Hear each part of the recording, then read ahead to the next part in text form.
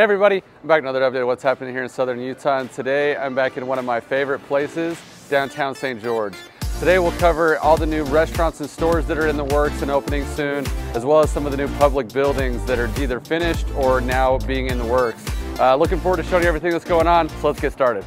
First up, we'll talk about Picarica Barbecue that's set to go in here on Main Street where 25 Main used to be. They are nearing the finish line, I would say about a month or so, a month and a half away.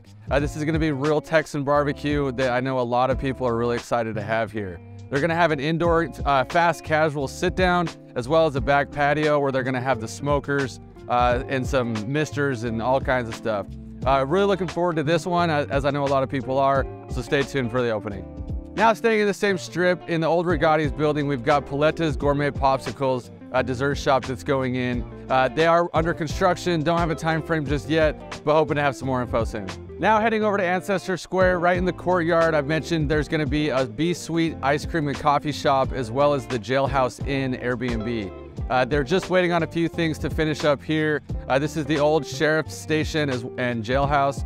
So it's a really cool renovation here. I know they're stoked to get open. It should be here in the next couple weeks. Now we'll head back south, just past the Wells Fargo where their drive-through is. The city has just announced they acquired that land, and that's where the new city hall is going to be. This is going to be 3 different structures. They're going to have the city hall itself, a parking structure, as well as a plaza. The city hall is going to be 70,000 square feet, 4.5 stories with 10,000 square feet of civic space that the public can use.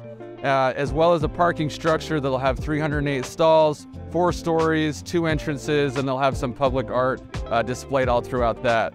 Along with that will be a plaza that's going to be 8,000 square feet that will be an extension to Town Square, so they can host more events and have more stuff going on down here. This is going to be a really cool addition because it's right next to Town Square, right here on a perfect spot for it.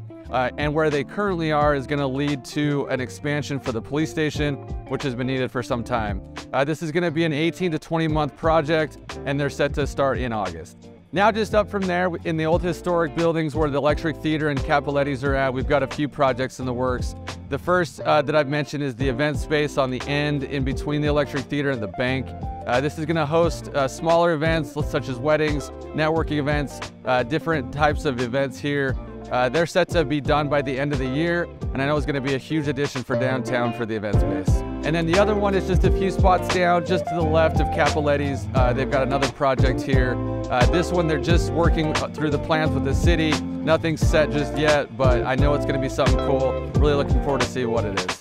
Now just kitty corner from there, we've got the new Washington County building that you can't miss. It's a 5-story building. They've now completed it. They are occupying. And I know they're really excited to be in here. This is going to take the place of the 2 buildings where they've housed all the different departments for the county and consolidate it all into one. They've also got the Greater Zion Tourism Visitor Center in here, which is going to be insane. They're going to have interactive maps of the entire Greater Zion. You're going to be greeted by a photographic mural of Angel's Landing when you walk in. Lots of cool different things to showcase the beauty of this area, and I know they're really excited to have that, as well as the Red Cliffs Desert Reserve Discovery Center that they've merged into one. So between this and all the county departments, really excited to have this thing open. I know it's going to be awesome for the county. Now just east from here, across from the new parking structure, we've got a new bridal shop that's been opened recently. It's called Desert Rose Bride, and like I said, they're now open. Now heading further east from here, on the corner of 400 East and 100 South, a lot of people have seen the church building that was demolished just recently. The plans here are for the new fire station headquarters of St. George to be here. Currently, Fire Station 1 is down on 100 South near the university in a really tight spot, and it's really hard to get in and out of. This one is going to be 20,000 square feet, which more than doubles the size. They're going to have more bays, more capabilities. I know it's going to be awesome for the city. The bays will come out onto 400 East, so the building will be facing that way. And I know they're really excited to get this thing done. Their plan is to start this in the fall and have it be open sometime in 2024. Now just heading north from here, crossing over St. George Boulevard, we've got the barbecue pit stop that is reopened under new ownership.